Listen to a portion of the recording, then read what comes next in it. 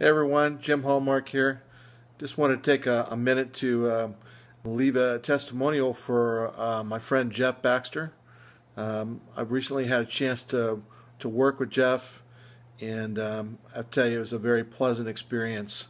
Um, I've been in the internet marketing arena for the last few years, just kind of wandering my way through, trying to find something that would really work for me.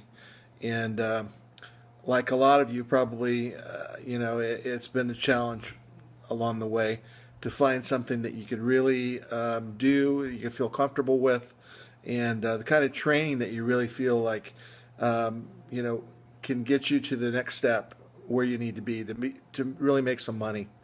And I bought a lot of programs through the years, spent a lot of money. A lot of it was just a big waste of time, and I have to admit, probably some of it was me too as well. But it seemed like a lot of things that I got, it just had missing pieces. The people just weren't easy to understand. They skimmed things over, and it just didn't turn out to be a good experience. I can honestly say that I haven't had that experience at all with Jeff. He's been awesome. He's helped me really see a different side of things, especially with what comes to residual income. I'm very excited about the fact that I have residual income that I'm working on right now, and I feel very comfortable that I'm going to make six figures this year with the help of Jeff.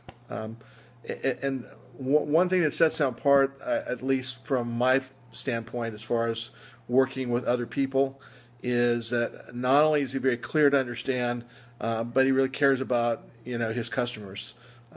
I've had contact with him several times by email. He's always answered me quickly and with very great detail, and you can tell that he really wants you to succeed. So I can't really say enough good things about him. If you guys have a chance to work with Jeff, I would say go for it. He's an awesome guy, and if you pay attention to what he has to tell you, I guarantee you're going to be a whole lot better off in your bank account. So, y'all take care. This is Jim Hallmark signing off. Have a good one.